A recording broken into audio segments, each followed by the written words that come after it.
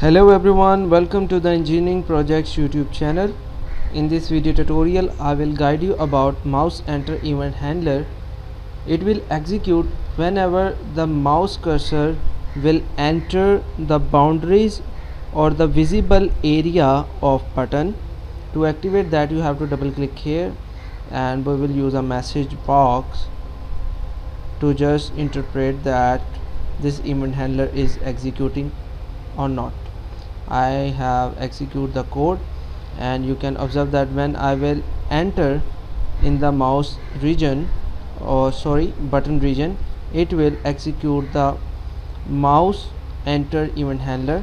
You can observe that whatever we will do, suddenly when the mouse cursor enter the boundaries, the mouse enter event handler is occur. You can observe that I have simply swiped the mouse button and mouse enter event handler is occur. You can perform any kind of functionality on this mouse enter event handler according to the desires and requirement of software which you are going to develop. I hope this video tutorial is informative for you. If you have any kind of question, you can ask us, and don't forget to subscribe our YouTube channel along with C# video tutorial playlist.